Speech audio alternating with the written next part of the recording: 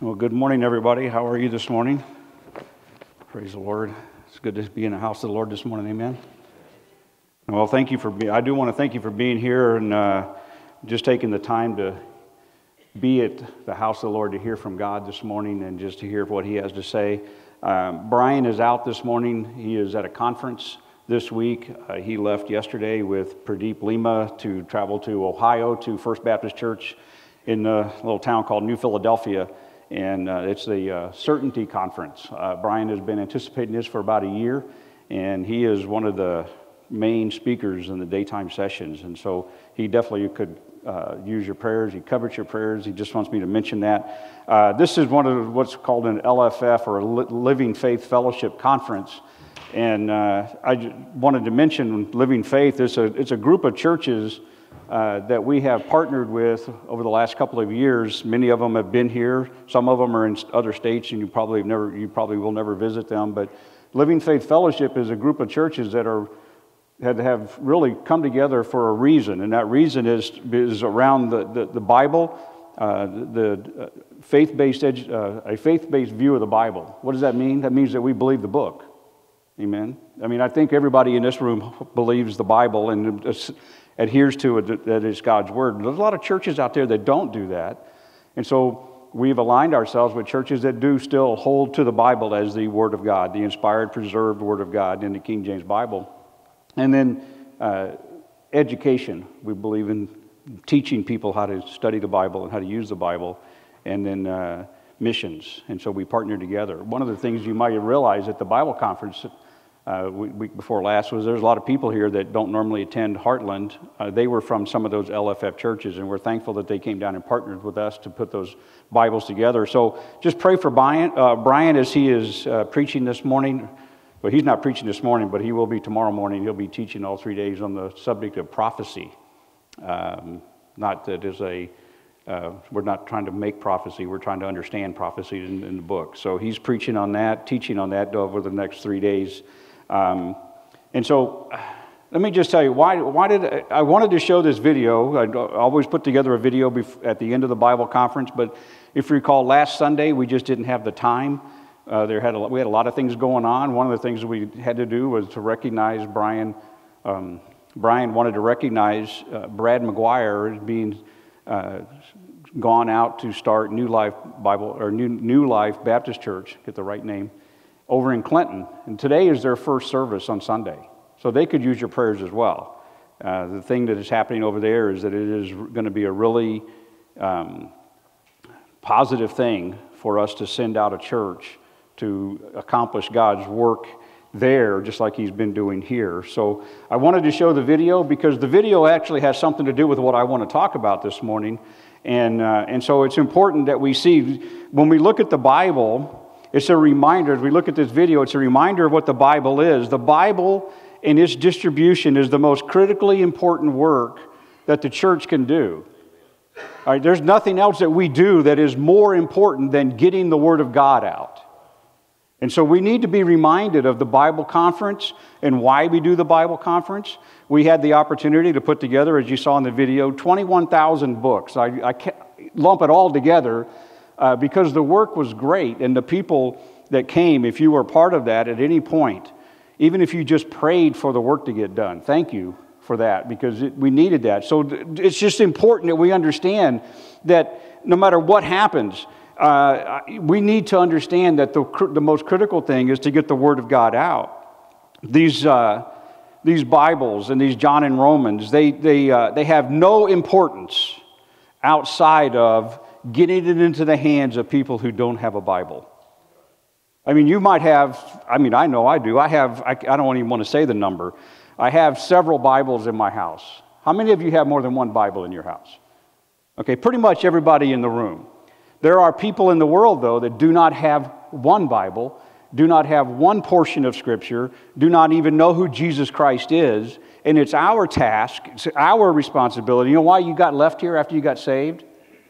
Was to proclaim Christ, right? So we have work to do. And so this morning what I want to do is I want to connect the Bible conference with some things. I want to link all of these things together. So if you think about Romans chapter 10 for just a moment, you don't have to turn over there. I'll just read it to you real quick. But in Romans chapter 10, verses 14 and 15 says, how shall they call upon him of whom they have not believed? And how shall they not believe in him of whom they have not heard? And how shall they hear without a preacher? You know that verse, right? We've got to have somebody proclaiming the word of God. And then it goes on in verse 15, it says, how shall they preach except they be sent? There's got to be a sending. There's got to be a movement of something from this church outward to the world. And that world starts pretty much at the length of your arm. Okay, anything beyond the length of your arm, I would call that the world. Okay, so when I'm not just necessarily talking about across the ocean or anything like that. He goes on, how shall they preach except they be sent? As it is written, how beautiful are the feet of them that preach the gospel of peace and bring glad tidings of good things. So a preacher is needed for sure. We need to have somebody preach the word of God. And the printed word is powerful, and people can get saved by reading the printed word because, and this is the reason why, because the Scripture is a living letter from God. It is a living word. It is a living book. And we need to understand that just because you have a Bible, just because you have given it to somebody, your task is not done. And what I want to do today is connect the fact that we put Bibles together and sent them, and you, just like that Bible, are a living epistle. And we need to be sent as well. We need to be read of men. And we need to understand what's going on here. So be turning over to 2 Corinthians chapter 3. I just want to start with this. This is not where we're going to camp out, but I do want to start here, and so that we can get a context. 2 Corinthians 3:2. I'm going to read the verse, and then we'll pray, and then we'll jump into the study. 2 Corinthians chapter 3, verse 2. Ye are our epistle, written in our hearts, known and read of all men. For as much as ye are manifestly declared to be the epistle of Christ, ministered by us, written not with ink, but with the Spirit of the living God, not in tables of stone, but in fleshy tables of the heart. Let's pray. Father in heaven, Lord, we are just so thankful that you trust us with your word to handle the written word. But not only that, you have chosen to use us as a vessel to carry your living word to the world. I pray, Father, this morning that this message would have an impact in my life, in our life, in the life of this church. I want to pray also as we're here right now, Father, just take a moment and pray for New Life Baptist Church as they're getting ready to have their first service. And I want to pray for our pastor as he is preparing to teach a very important subject out of your word. And with all of those things going on, Father, we know that even right now that there are little children being taught the Bible in this building. And we don't want to lose sight of the fact that they're beginning to hear from you. And I pray for them as well. And Father, I just ask that you would just bless this time, that you would encourage us by this text that we're looking at this morning. And I just pray all this in your Son, Jesus' name. Amen. Okay, so this is Paul's second letter that he wrote to the church at Corinth, right? This is Paul's second letter, because he sent them the first letter, and he had to rebuke them. He had to speak to them about some things that they were doing. In fact, he actually says, your problem in chapter 3 of 1 Corinthians, he says, your problem is you are carnal and you walk as men. And he had to rebuke them in 16 chapters over and over and over of just telling them, this is what you're doing wrong, this is what you need to do, this is what you're doing wrong, this is what you need to do. And after giving that letter, after writing that letter, in this second letter, he changes his tone completely. And it's this letter, the second letter, is to encourage them, to motivate them in the Word of God, and to motivate them in their role in the world. See, we all have a role, just like they were focused inward. They were focused on themselves. They were focused on the flesh. And Paul had to say, look, you need to change your focus. We need to change our focus sometimes too. Sometimes we just need to dial it in just a little bit more so we can see beyond ourselves and to see exactly what God is doing, where God is trying to go with us. He's trying to take us someplace, amen? And so in this verse, verses 2 and 3, Paul describes how important the church is to God's plan. Not only that, but how important the church is to him. how important this church is to me, how important this church is to God. There's a valid reason that God loves his people. It's because he has a desire for them. And so let me just give you a little background on this verse, these two verses here. Because of 1 Corinthians the whole book of 1 Corinthians, because of that book, there were some men, some people in Corinth who they didn't like the letter. They kind of got themselves offended a little bit. They didn't care much for it.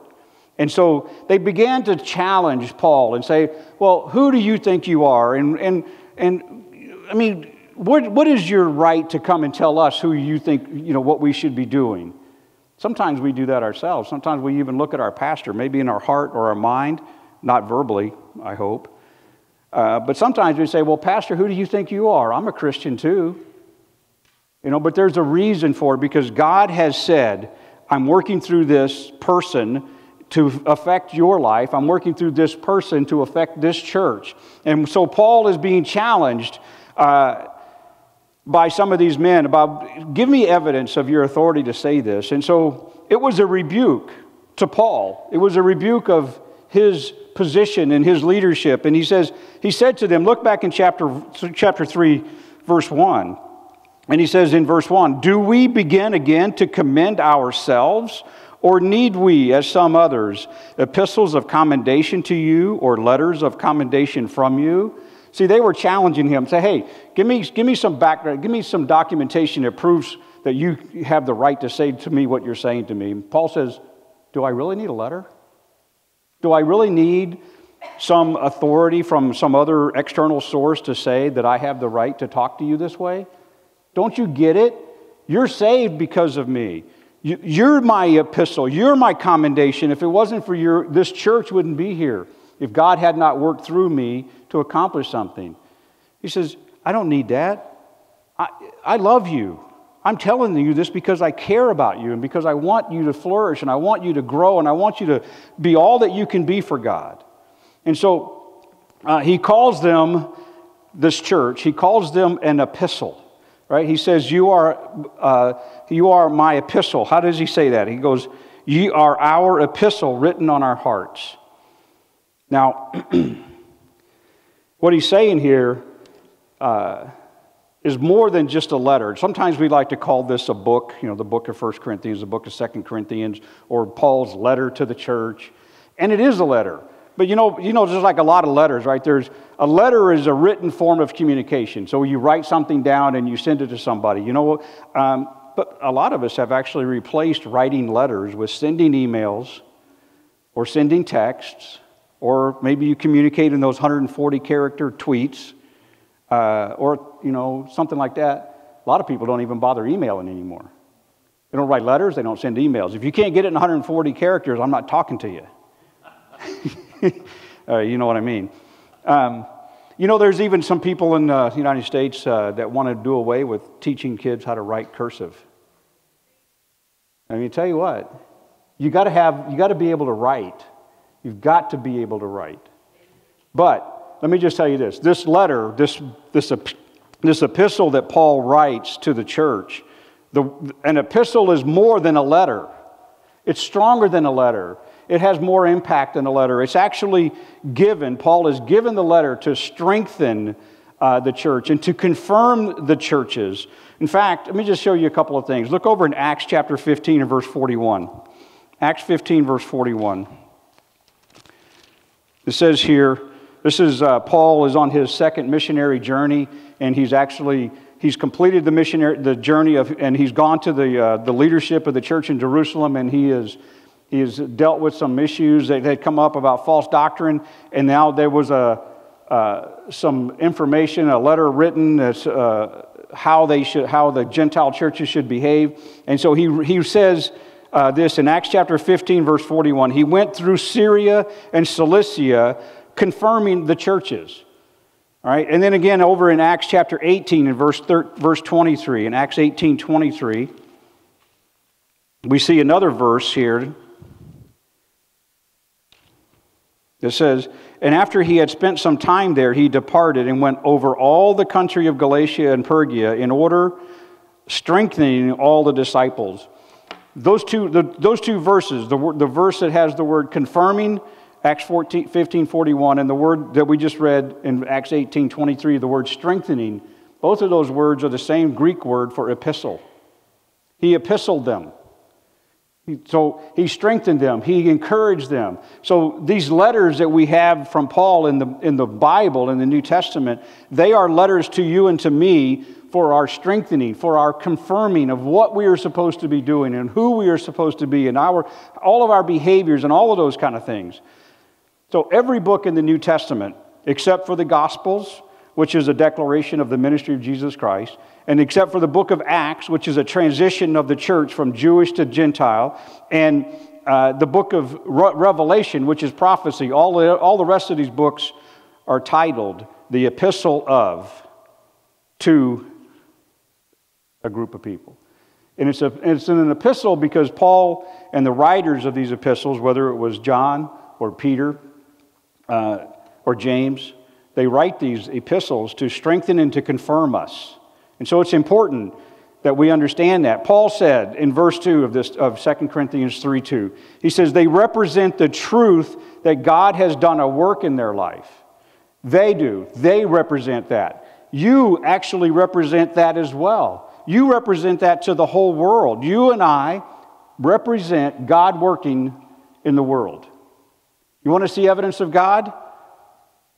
Look at yourself. You want to know God is working? Look at his followers.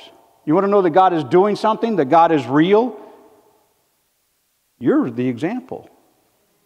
We have a Bible, okay, fine, but we have living epistles as well. And you can strengthen and confirm the world that God is and God does. So, let me just talk about your content as a living epistle. What should be on your page? What should people read from you? What should you communicate? We must the first message that you and I need to be able to possess is what we would call the gospel, right? If you look over at 1 Corinthians chapter 15, we'll just go there and read that. We need to be able to contain or to declare the gospel by our life. 1 Corinthians chapter 15 and verses 1 through 4 says, moreover, brethren, I declare unto you the gospel, which I preached unto you, which also ye have received, and wherein ye stand, by which also you are saved, if you keep in memory what I preached unto you, unless ye have believed in vain. For I delivered unto you first of all that which I also received, how that Christ died for our sins according to the Scriptures, and that he was buried, and that he rose again the third day according to the Scriptures, and that he was seen of Cephas, then of the 12. Okay, so this is the truth that Paul declared unto us in verse 1. The truth, he declared it. He made it known, right? The word declare, that's what it means. It means to make known. And then in verse 3, what did he do in verse 3? Verse 1, he said, I declare it. Verse 3, I delivered it to you. I gave you this gospel message. I'm giving it to you now. You as a believer in Jesus Christ have at least that message alone, and that's a powerful message. You have the message to deliver. You received it. Now you need to deliver it to somebody else. That is what God wants us to do. That's why we are living epistles. We are the voice of the living Word of God. We have on our life a written testimony of Christ and the gospel. Now, I know what you know what it means to be delivered, right? If you've ever ordered a pizza at 10 o'clock at night, had it delivered, you know what it means, right? Delivery means to bring it to somebody. Bring it to you. You called and said, hey, Pizza Hut, send me a pizza.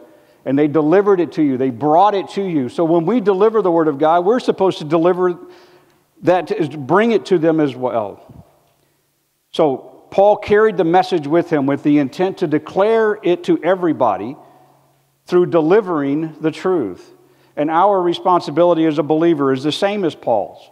We are also to make known this gospel message that was delivered to us. And so, here's the thing. He received it directly from Jesus Christ.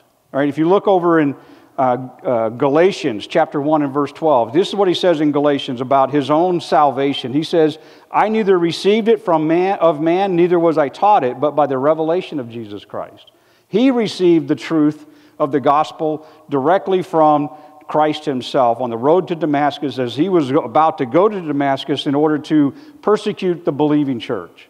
He was going to go arrest people. He was going to execute them if necessary. He was going to kill them for being a Christian. And then he met Jesus Christ, and Jesus Christ said, I died, I was buried, I rose again. And Paul said, what would you have me to do now, Lord? Because I believe you now. The message was delivered to him. He received it that way. And then he delivered the message. That was what he did the rest of his life. He delivered that message. Let's see, where am I at? Here we go, wrong page. Okay, so this is the greatest message. This is the greatest message that you and I can ever have in our possession, that we give that message and that we share that message. John also gave us a message to carry. John also laid it out in the book of 1 John. And he gave us a message that is vitally important. Paul was used to write by God. He was used by God to write much of the New Testament, especially regarding the doctrine of Christ, the doctrine of salvation, the doctrine of the church. His qualifications, his background fit the task of giving all of that information out. He fit what God needed, was to share and to teach us all of that. So that was where Paul was at. John, on the other hand, John wasn't like Paul. John spent his days as a commercial fisherman. That was his life. He just fished. He went out, he caught fish, he took it to the market, and he sold it. He went out the next day, caught fish, took it to the market, and sold it. That was what he did. So he's different. But yet, John was not like Paul in that sense, but he was connected to Christ the way Paul wasn't. Literally, he had laid his head on the breast of Jesus Christ, and he heard the very heartbeat of God. So what he communicated was different than what Paul communicated. What John was communicating was an intimate bond with Jesus Christ. Paul was communicating truth, and he was communicating passion, and he was communicating things that we needed to understand. But John, when he wrote his letters, his epistles, he said, I want to give you the heart of God. I want to give you the heart. This is actually, I think, sometimes what we mess up on. The message, we understand the gospel, but we don't understand the other messages that we're supposed to deliver to the world.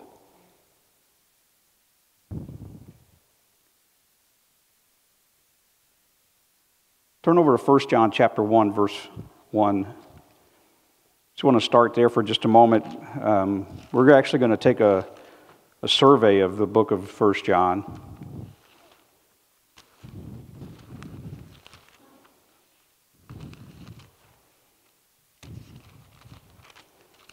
1 John chapter 1, we'll just read down to the first 5 verses, is that which was from the beginning, which we have heard, which we have seen with our eyes, which we have looked upon, and our hands have handled of the word of life. For the life was manifested, and we have seen it, and bear witness, and show unto you that eternal life which was with the Father and was manifested unto us. That which we have seen and heard declare we unto you, that ye also may have fellowship with us. And truly our fellowship is with the Father and with His Son Jesus Christ. And these things write we unto you, that your joy may be full. This then is the message which we have heard of Him, and declare unto you that God is light, and in Him is no darkness at all. So just like Paul, John had direct contact with Jesus Christ. Look at verse 3 again for just a moment. Look back there again at verse 3. He said that he declares, that which we have seen and heard declare we unto you. He's declaring that he both saw and that he handled, or that he touched Jesus Christ. And we together can have that same experience. We can see, and we can hear, and we can have fellowship with Jesus Christ. John was so concerned that you don't miss this, that he even said it again in verse 5. Look at verse 5. He says, this then, he makes it a point, this then is the message I declare unto you. And so what he's saying is that God is everything. For the rest of his epistle, for the rest of this letter, what John actually does is he details the message that you already have in your possession if you have truly received Jesus Christ as your Lord and Savior. You have this message that he is going to open up for us. The unfortunate reality for many Christians is that they barely acknowledge Paul's message of the gospel, and they completely miss the message that John talks about of a loving and personal and powerful relationship with Christ. Most of the time, I'm supposed to tell people about the gospel. And you are. You should be sharing that message. At the bare minimum, we should be sharing the gospel. But there's so much more about the relationship that you have with Christ that you should be sharing. And John gives us this detail. He says, this is what it is. This is the message, and I want you to know what it is, and I want you to share it with other people. A few months ago, I was reading through the book of 1 John, and I noticed a simple little unassuming phrase that just kept being used over and over and over again. And if you've been around this church for any length of time, you probably have heard about what we call the principles of Bible study, right? The principles of Bible study. And usually we talk about context. That's usually the one we kind of point at. We say, we always want to make sure that we get the context of a scripture or a passage so that we understand what is being said, right? I think everybody gets that. But there's another principle that doesn't get as much airtime, that doesn't get as much play in places like this right now. And this is what I would call a principle of repeated phrases or repeated words. There's several places in the Bible where I can think of right now where God repeats things. In just a few short verses, he'll repeat the same type of thing over and over and over again. And I think you need to pay attention to those things because I don't believe that God wants to waste words. And so if he says it in his Bible, he says it for a reason. So if he says it more than once, that ought to be an indication that it's important to God. And if he says it 3 times, it ought to be an important indication that it's really important to God. Well, this is what he did in this little phrase. The phrase is, this is. This is. Just 2 little words. This is. He said it 9 times in the book of 1 John. And I was like, wow, that just kind of stood out at me that day. I mean, I've read through 1 John many times. You probably have too. And you just kind of go past those words. Right? But it just kind of tapped me on the shoulder and said, pay attention. 9 times I'm using this is. What he's doing here with each of these things is it's repeated 9 times, and it gives us 7 truths, 7 messages that we should be able to communicate to the world about who God is and about our relationship with him through Jesus Christ. Okay, so I'm going to kind of go through these in the short time I have left. Okay, so we're going to go through fast. Here's the first one. We have the message of eternal life. Not just the gospel, but the fact is that you, as a believer, have eternal life. How many of you ever just walked around and said to people, hey, I got eternal life. I've got eternal life. I'm going to live forever, praise the Lord. No matter what happens to my body, I'm going to live forever. That is a message that you and I have. Look at chapter 2, verse 25. He says in chapter 2, verse 25, and this is the promise that he hath promised us, even eternal life. He said it again in chapter 5, verse 11, just as kind of a restatement of it. If you flip over there real quick, he says, and this is the record, that God hath given to us eternal life, and this life is in his Son. Now, I can appreciate what Paul had to say about eternal life. You know what Paul said? He said a couple of different places. One time he said to the church at Corinth, in the second letter, he said that how did he say it? I am willing to be absent from the body and to be present with the Lord. Because he understood that no matter what happens to him, he is going to be with God. So he has eternal life. That was Paul's attitude. That was great. He also said to the church at Philippi, he said to them, I am in a strait betwixt two. He says, I don't know why. I would rather be in heaven with God, but it's more needful that I stay here with you and teach you some more and train you some more. He understood he had eternal life, and that's great. That's powerful. That's wonderful. That's a great message. The stark reality for every one of us is that death is imminent. For all but death does not need to be the end. It is the beginning. We step into eternal life. We leave this world and we move into an eternal life world with God. In Matthew chapter 19, we won't turn there, but in Matthew chapter 19 and verse 16, a young man came up to Jesus Christ and he asked that age-old question, what good thing should I do? This is just how he worded it, but it's basically, how can I live forever, right? He says, what shall I do to have eternal life? What can I do to get eternal life? It's an ageless question because nobody really is able to give eternal life, but everybody wants to live forever. Everybody wants to live forever. Even the goal of medical science. The goal of medical science is to improve your life and prolong your life on this earth. Sometimes now, the life expectancy of people, I got this statistic for you here. The average lifespan has increased on an average of 3 months per year since 1900. In 1900, the life expectancy was 50 to 55. Today, it exceeds 85. But it still ends. It's not eternal.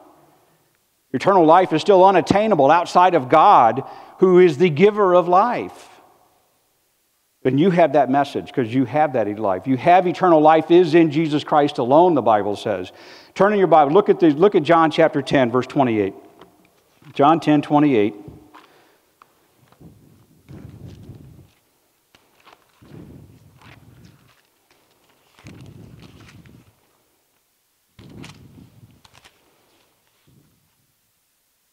Says this, and I give unto them eternal life, and they shall never perish, neither shall any man pluck them out of my hand.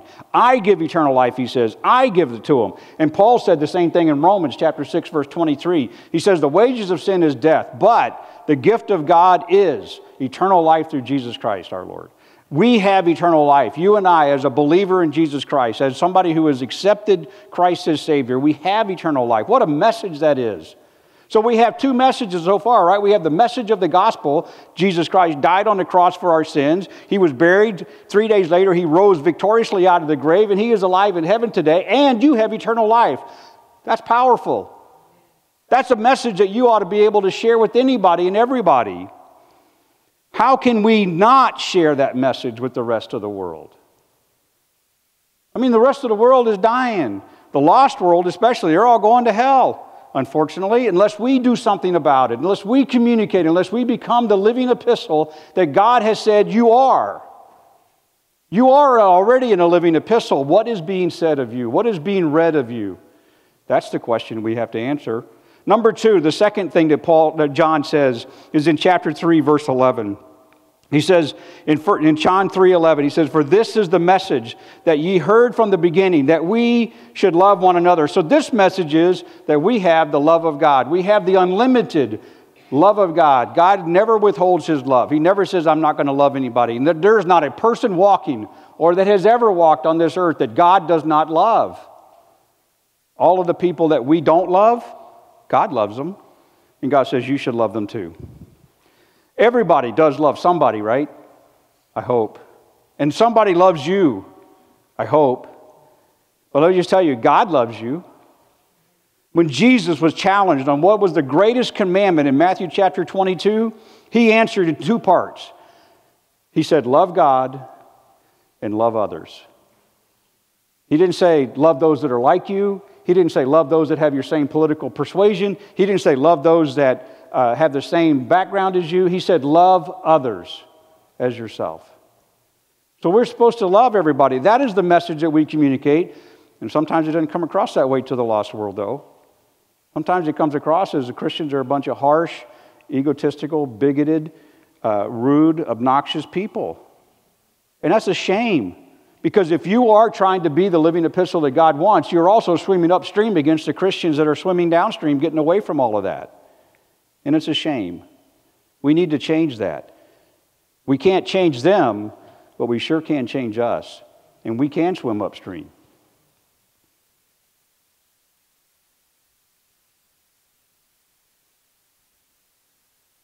Look over at 1 John chapter 4, verse 7.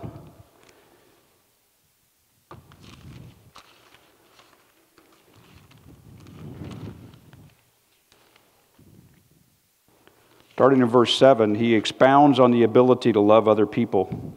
So you see this whole epistle is about this message that you carry. Starting in verse 7, he says, Beloved, let us love one another, for love is of God, and every one that loveth is born of God, and knoweth God. He that loveth not knoweth not God, for God is love. In this was manifested the love of God toward us, because that God sent his only begotten Son into the world, that we might live through him. Herein is love, not that we loved God, but that he loved us and sent his Son to be a propitiation for our sins. Beloved, if God so loved us, we ought also to love one another. We need to love people. That is the message that we need to communicate, that I do care about you. I care about your soul. I care about what's happening to you for eternity. I want you to know that I care about you. And number 3, the third message that we have is that the message of God came in the flesh. God was manifest in the flesh. In 1 John chapter 4, verse 3, it says this, And every spirit that confesseth not that Jesus Christ is come in the flesh is not of God, and this is the spirit of Antichrist, whereof ye have heard that it should come, and even now already is in the world. There's a lot of people out there that want to say that Jesus Christ is not God. Jesus Christ is not the living example of God. He is God. When God came to the earth, he came in the form of a man named Jesus Christ. But you and I know differently, amen?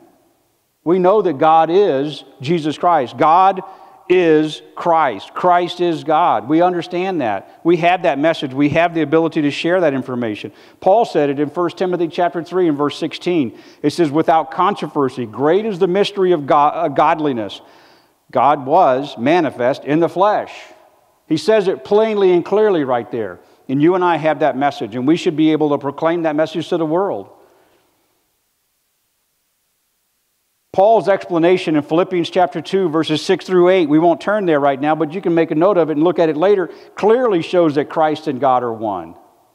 And Scripture, all throughout Scripture, tells us that Jesus Christ is God. How does he do that? How does the Scripture do that? By the names and the titles given to God, or given to Jesus Christ. He's called God. In Hebrews chapter 1, verse 8, he says, the calling of the Son of God by the title of, O God. And he's referred to as the Son of God in Matthew chapter 16. He's called the Alpha and the Omega in the book of Revelation. He's the Holy One in Acts chapter 3. By the worship that's given to him as well, we know that he is God. By the offices of deity that is ascribed to him, we know that he is God. He's claimed the right to forgive people. He said, who can forgive but God? He said, well, I can. I'm God. I can forgive. He raised the dead. He is the giver of life. And Paul wrote about Jesus Christ that he was involved, he was present, he was part of creation. He was there, present, because he is the creator.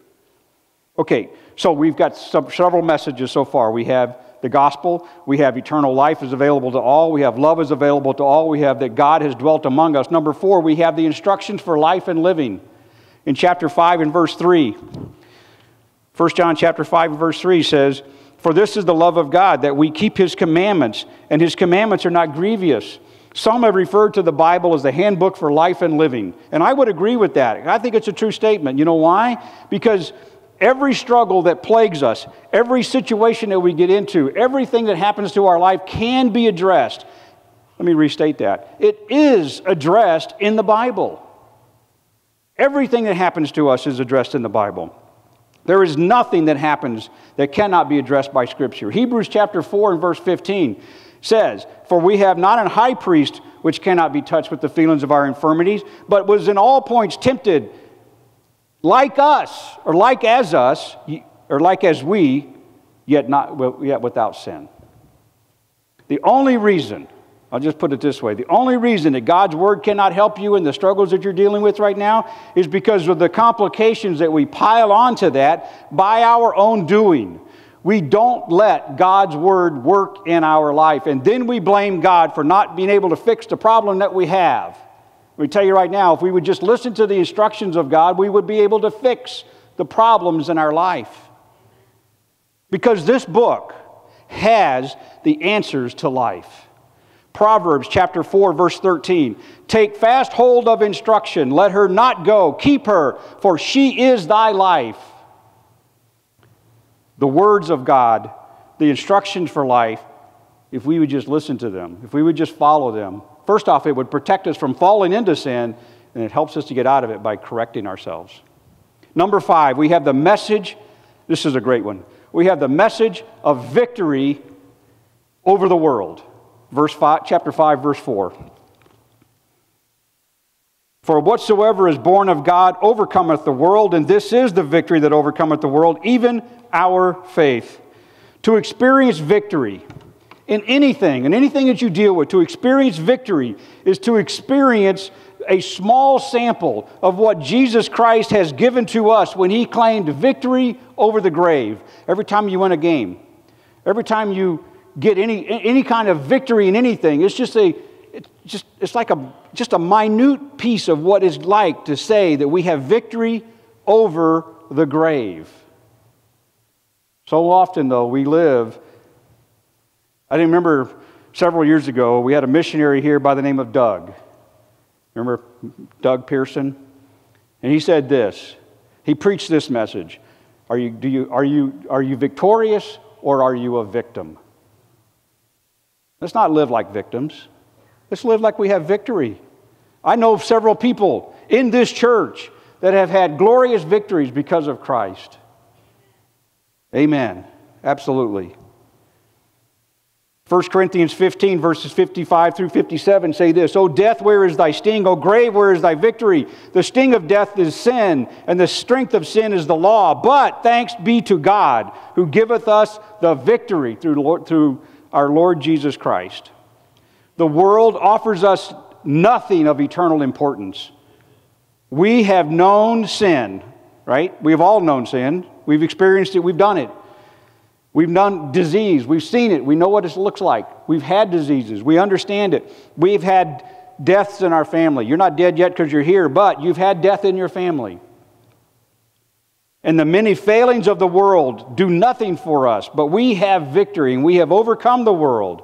John chapter 16 and verse 33 says, These things I have spoken unto you, that in me ye might have peace in the world. Ye shall have tribulation, but be of good cheer. I have overcome the world.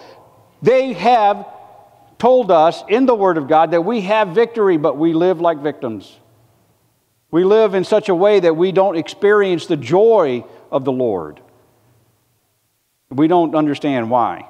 And we can't communicate the truth to people when we live as a victim, because what they read is victim instead of victor. You're in a living epistle. We have to deliver the correct message. The sixth message that John talks about is that we have the message that God hears us. God does hear us. Chapter 5 and verse 14, look over there. And this is the confidence. I love that. We have confidence in this. This is the confidence that we have in Him, that if we ask anything according to His will, He heareth us. We know that He hears us. Such a comforting thing to know that God hears when you call. God hears. It's not like He's not paying attention. It's not like you got to leave Him a voicemail and hope He gets back to you. That's sometimes how we approach our prayer life, right? I left God a voicemail. I'm waiting to hear from Him. Don't do that. He hears you when you pray. He's listening right then and there. It's as if you entered boldly into the throne of God, into His kingdom, into His presence, and you are praying. It's like, hey, God, how you doing? He's right there. You're praying. He is listening. He hears exactly what you're saying. The peace that brings is incredibly comforting, because while we may think we're alone, we're not. God is present with us, and He listens to us. Jeremiah said it the best. Jeremiah chapter 33 and verse 3. Call unto me, and I will answer thee, and show thee great and mighty things which thou knowest not. Call unto me, and I will answer thee, he said. You know how he answers? Because he hears. I'm reminded of the story. We won't take the time to go back there and look at it, but over in 1 Kings chapter 18 was the story of Elijah and the priests of Baal, right? And he puts this challenge out there. Said, okay, you build an altar, and put the fire up there, and stack all the wood, and let's just see if your God hears you. All right, you get to go first. You get to prove that your God is existence. And he says in chapter 18, verse 27, this is what he said to them. He said, cry aloud, for he is a God. Either he's talking, or he's pursuing, or he's on a journey, or maybe he's asleep and he must be woke up. Your God isn't like that, because he said later on, in a few verses later, O Lord, hear me, that the people may know that thou art the Lord God, and thou hast turned their heart back again. And he responded immediately to his prayer.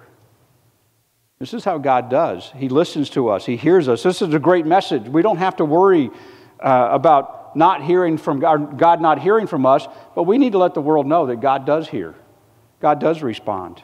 The last message that we see from John is in chapter 5 and verse 20. And this is really a summation kind of thing, kind of bookends chapter 1, verse 5. And he says, we know that the Son of God is come and hath given us an understanding that we may know him that is true, and we are in him that is true, even in his Son, Jesus Christ. This is the true God and eternal life. Everything is kind of wrapped up in all of that, right? This is the true God and eternal life. All that we have seen so far is part of all of that. God is real. God does care. He does love us. He wants us to be victorious. We can talk to him, and he wants you to be saved. This is the message that you and I carry with us. This is what we should be transmitting to people. As a living epistle, when people see us, they should see this in us. Really, this is what we should be declaring. This is what we should be sharing at all times, every place we go. So the point of all of this is this. Let me just wrap it all up here and say this. You all are a living epistle. Your purpose is to proclaim God in the world. You have at least 8 powerful and true messages to share with your community. Let's just go down the list again real quick. Number 1, Christ has risen from the dead. Amen? Amen. That's a great message. I mean, that says a lot right there. But Christ has risen from the dead. And eternal life is available to all. Eternal life is available for everybody. Not only that, but love is available to everybody. These are great messages that we should be living out in our life every day, and every person that sees us should see these messages. God has dwelt among us.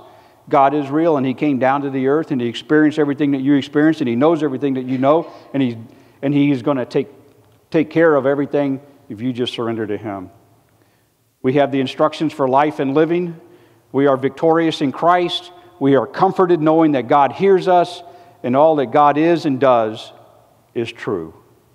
This is what the message that a believer should take to the world. So I don't have anything to say. Yes, you do.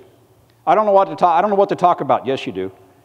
Don't talk about anything but what you know, which is this. You know that you have eternal life. You know that you're victorious over sin. You know that God hears you. You know that he loves you. You know all of these things. This is what you need to tell people.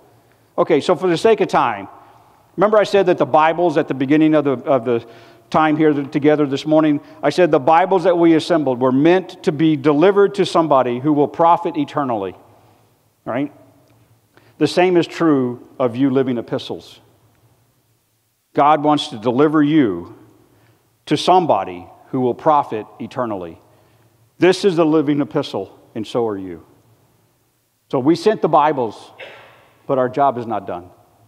You and I have a responsibility to be the living epistle that God calls us to be. You and I have some things that we can do to take part in and be a participant in and to share in the message that we have. You know, let me just say that you don't even have to ask questions. You don't have to say, can I talk to you a minute? Hey, let me tell you what God gave me. Just, you know, we all, I think, understand that the greatest way to witness to somebody is to share your own testimony. So just go tell somebody, hey, you know what? God hears me. That'll blow people's mind. You stop them and say, hey, let me tell you that God listens to me. What? I don't even think there is a God. Oh, yeah, there is a God. God is true. See, that's message number 8 right there. See, you already got 2 messages before you even got started. Okay, so here's the thing.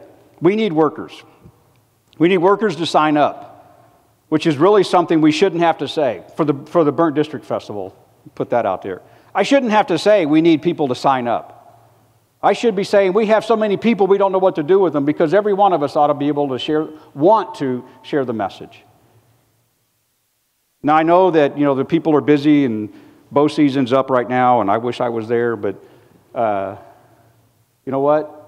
We have an opportunity to take the living epistles and be the living epistles and share the Word of God, share the love of God, share the truth of God, share the victory of God, share the grace of God, share all of that. But why do we have to beg people to sign up? I'm being a little hard here, I know, but it just seems to me like I'm just, for 2 hours, just go and stand on the street and tell people your testimony. Share that you're in the living epistle. The harvest party is coming up at the end of October, on the 28th of October, and we're still looking for people to have a booth so that you can tell people on your own church's property that God loves them. We shouldn't be hoping for 20. We should be thinking, well, we got 60 booths. That's too much. I mean, we are living epistles. We should do something about it. I know people are busy. I get all of that. I'm busy too. But for just a couple hours, go and share this message of being a living epistle. Change Lives Block Party is coming up, I think, on the 21st? 14th. Oh, that's just a couple weeks away. All right, so just go and hang out and eat food from Shane and share the love of God with people. There's so many more ways that we can be an epistle of Jesus Christ, because that's what Christ wants for us. He wants us to be read of all men, and we need to do it. And we just need to take action. So we sent the Bibles out. You rallied around the Bibles. You got your hands on the Bible. We finished so fast that we had to find more work to do.